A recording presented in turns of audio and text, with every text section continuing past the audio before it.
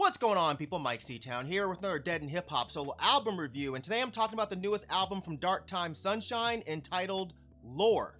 So yeah, this album came out over a month ago, and typically I wouldn't cover something that's that old. You know, when I miss the release date of an album by this kind of margin, I'll usually add it to a part of my playlist videos where I give kind of short reviews of 4 different albums.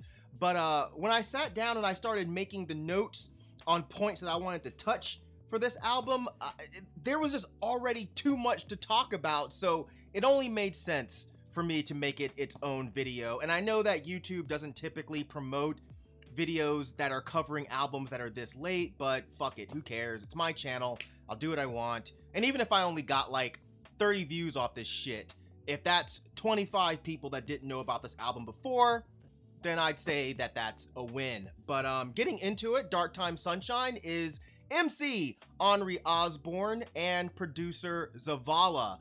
Lore is their 5th album, and this one comes almost 10 years after their last album, which was A&X, which is probably my favorite of their albums. But this was exciting, man, because I think Henry and Zavala are a dope matchup, so I was really happy to see them back together. But the album starts off with the title track Lore, and it's great. What I've always really liked about Zavala's beats is what he does with his drums. They always sound really clean, but the breakbeat pattern that he gives them is really, really nice. And the song is just one verse from Henry, and then a sort of hook and verse from Chesky, which fits the song perfectly, and then it just ends. It's like a short one, but it really, really hits. I do sort of wish it was a little bit longer because I feel like they were both in their bag for a hot minute, but that's all right.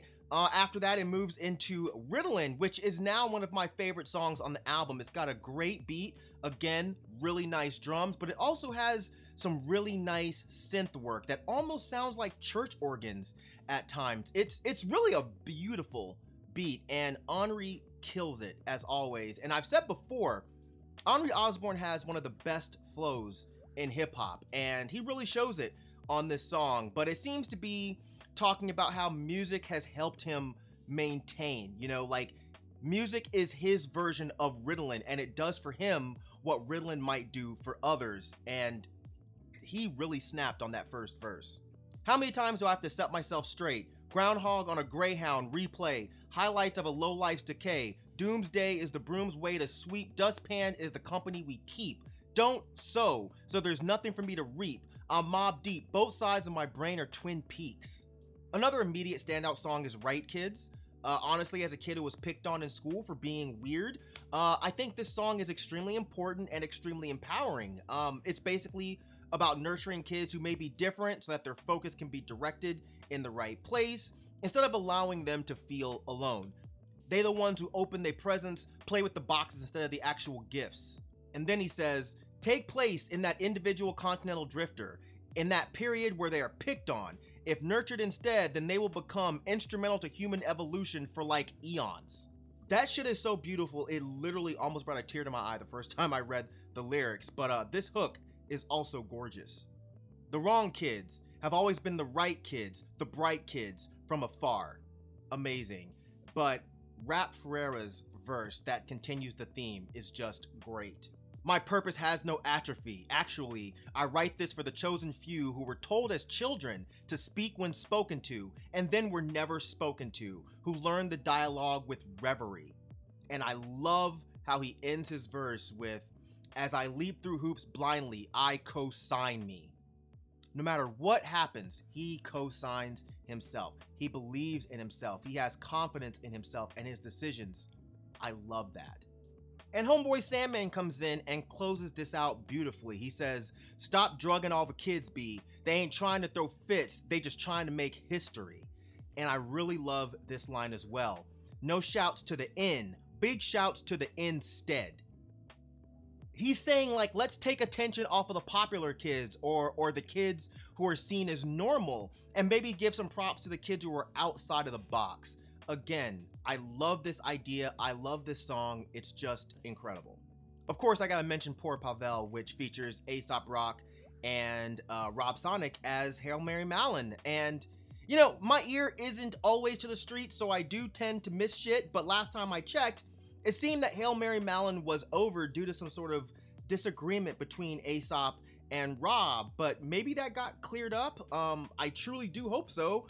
Not even for the sake of the music, really, but it's always nice to see genuine friends reunite with each other after some sort of disagreement. But yeah, all three MCs killed this song. The three of them sound great together, and this beat is super nice. I especially like those bass licks that are in the background, which go perfectly with what Zavala's doing with the synths. Look at Her Go is a nice song. It seems to be Henri giving props to a woman, I assume his wife. Most times songs like this can come off really corny, a la Chance the Rapper, but this one works really well, mainly because the lyrics aren't hokey or too much on the nose. They're very poetic, but not overly coded, but it sounds like actual work was put into making these lyrics compelling. But that line where he said, "It's almost as if your prog in human form," was super fly. I'm gonna use that shit. I'll just have to make sure I use it on someone that doesn't listen to hip hop. But I love the creativity that he puts into the verses here, especially when he has that part where it's like, "Look at her go." It just sounds really dope to me. Familiars is another dope song with a great beat, with another example of those ill drums that Zavala uses, and Henri murders this song. Listen to this song and you'll kind of see why I keep saying that he has one of the best and unique flows in the game right now. I can't really see anyone doing the kind of weird stutter step thing that he does, or the kind of like stop and go flow that he does. Like, he sounds choppy but smooth at the same time. It's really hard to describe, but it's dope. I want to mention Amen, which is another really dope song on this album. I really like the synth sounds that Zavala uses on the hook on this one. It sounds great. It seems to be about a reunion of sorts between two people who had a falling out. I get that mainly from the hook where he says, "Broken before but never again, these fish hooks are still facing each other." And he also says, "So put your stethoscopes up in the air, amen." Two fish hooks that are facing each other kind of form a heart, and the stethoscope is a tool that's commonly thought of as being used to check the heart. So I thought that was really, really, really cool the way he put that together. And Henri gives us a lot of dope lines on this song. "You thought we'd paint ourselves in a corner and just sigh, but the opposite has happened. Ice-T, we multiply." That's a really dope reference to the song Colors, where Ice-T says the gangs of LA will never die, just multiply. And I really like that Hereditary bar where he says, "Unable to wrap your head around it like Charlie out of that car window. It's hereditary to be this nice, sentimental." In Hereditary, Charlie sticks her head out the window and is decapitated by a telephone pole. Wrap your head around it. I thought it was interesting that people usually refer to cars wrapping themselves around telephone poles, but here it's a head. So wrapping your head around it is sort of a dope double entendre. But overall, I think this album is great. I can't say there are any songs that I skip over. Each one has its place within the album, and it just flows perfectly. Zavala's psychedelic and woozy production is just as good as it's ever been, and Henri is just as sharp as he's ever been. Now, how does it stand up to their last album, Anx or ANX? I do prefer ANX more, but that is definitely not a statement of quality. I simply like the aesthetic of ANX more. It was a bit weirder and a bit more left field, which is more up my alley. However, I think Lore is honestly just as good.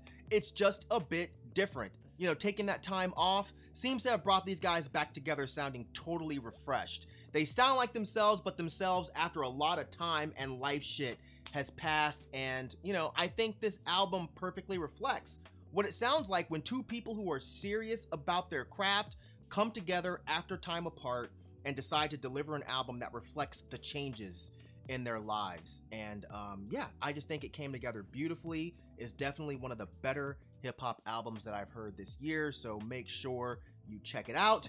And if you've already listened to it, drop some comments down there in the comments section and let me know what you thought about it. But yeah, that's gonna do it.